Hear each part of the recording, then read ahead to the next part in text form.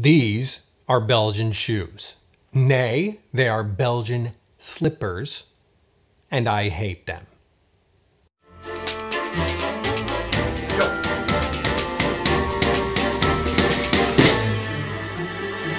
Now, if you've been here before, you know I use the word hate pretty loosely and for clickbait purposes. But I do want to answer the question, should you buy expensive shoes? And I think the Belgian slipper / shoe, or whatever you want to say, is the perfect example of the expensive shoe that maybe you should look into buying and investing in. Now, I have a huge hate-love relationship with these beauties, and let me explain why. But first, my name is Timothy Sands, and this is Fashionable Father. If you're one of the lucky early subscribers, welcome back. And if you're new here, I present content to help men present their best selves. If that intrigues you, subscribe if you're so inclined. All right, let's talk about Belgian slippers. Yeah, slippers. Very expensive slippers. Let me explain why I say that. Now, when you first buy Belgian shoes, or slippers as they say, they do not come with a rubber sole. They just come with this leather sole.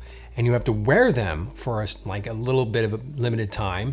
And you make sure you break them in and they conform to your foot and actually wear off a little bit of the leather, that's right, calf skin leather, on the bottom. And then you take it to a cobbler and get this little thin sole glued to the bottom of the shoe. That's right. This little sole does not come with it. Now, you can buy Belgian shoes with soles on them, but what's the fun in that, right? Also, there is only like one place in the world to buy them, and that is New York City. Now you're asking, why? Why go to this much trouble for a shoe? Now, first of all, personally, I am absolutely obsessed with minimal shoes. You can't get much more minimal than this, and that's my own obsession, might not be yours. But I think if you're watching this video, and especially if you've subscribed, you know that I believe style is most alluring when it is specific. And there's something about a style being this very specific and this well made and this high of fashion that makes you want to, I don't know, it makes you want to rock it, especially if it is your style. Like if you love minimal shoes, if you love loafers, if you love this kind of sleek, you know, dare I say, waspy look.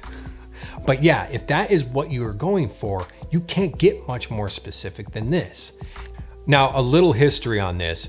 Henry Bendel, I guess he owned a department store, and I'm kind of familiar with it. He sold that department store in like 1955 and established this little shoe boutique after his nephew found these in Belgium. And he brought these back and he showed them to his uncle, and he was like, oh my God, look at these shoes. These things are amazing. And he started this little boutique store in New York City.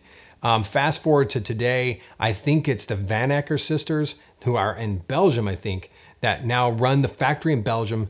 And I think they might even own the store. They seem like they're the main owners of everything. I know they're running the factory in Belgium. But this is pretty much the only place that they hand make these shoes.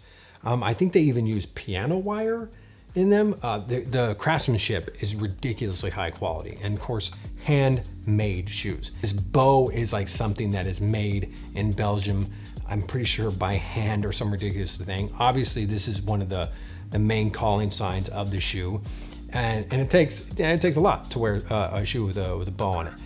But again, that is what's so amazing about them, and that is what's so specific about them. You can buy them online. That's absolutely possible.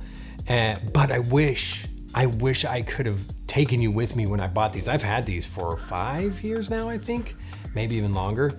No, longer, because yeah, I got them when Arthur was a baby. So yeah, about 5 years.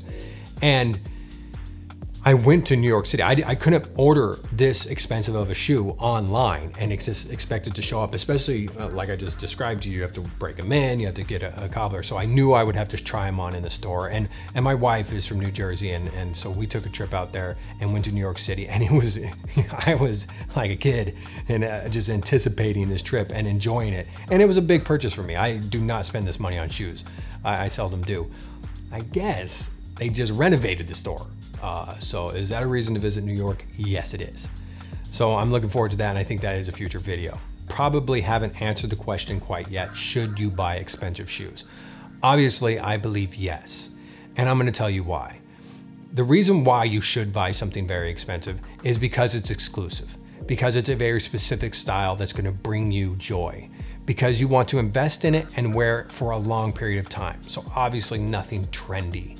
That would just be defeating the point.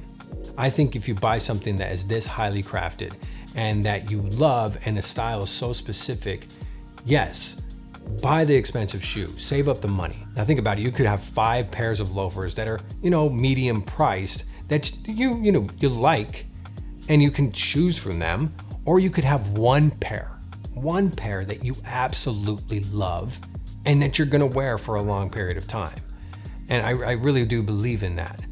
Now, I have to admit there is some downsides to these specifically and expensive shoes in general. One of the downsides is the fact that they are expensive. The Belgian slippers are $490. I feel like I spent less, I don't know why. But yeah, $490. That was a chunk of money for me. I was astounded by that. But in defense of my Belgian slippers, I look at the Prada horse bit loafer, that one with the real soft leather and the back can fold down. I actually tried them on in my first shoe video, and I love those shoes. I'm obsessed with those shoes. I want a pair of those shoes. Those are $730 starting, and I think right on up to $830. So in comparison, that's not that bad, right?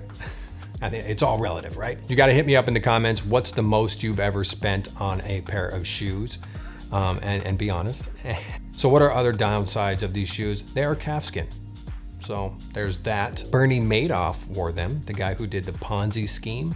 That's right, they actually auctioned off a whole lot of them. I think he had more than 10 pairs.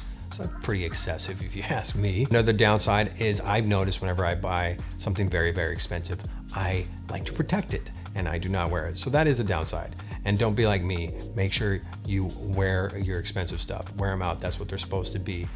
If you get a stain on them, so what? That means you've been wearing them, right? So have these brought me joy? Absolutely. Should you buy expensive shoes? Of course. I believe the philosophy here, and you've known it before if you've watched some videos, that you buy stuff to keep for a long period of time. I do think, obviously, saying investing in your wardrobe is a little excessive, but buying stuff that you really think you're gonna enjoy and keep for a long period of time is really key. Tell me in the comments what you think. Give me your opinions. Also like this video and watch this video right here.